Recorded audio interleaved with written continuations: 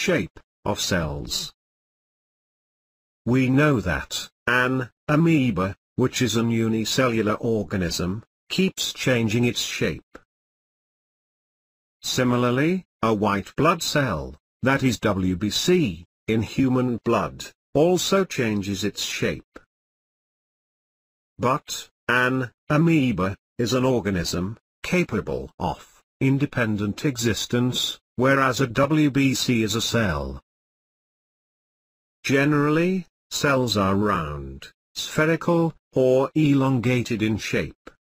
For example, spherical, red blood cells of humans. Some cells are long and pointed at both ends. These cells resemble the spindle shape. For example, muscle cells. While some cells, such as the nerve cell, are long and branched. The nerve cell receives and transfers messages. In this way, the nerve cell helps to control and coordinate the working of different parts of the body.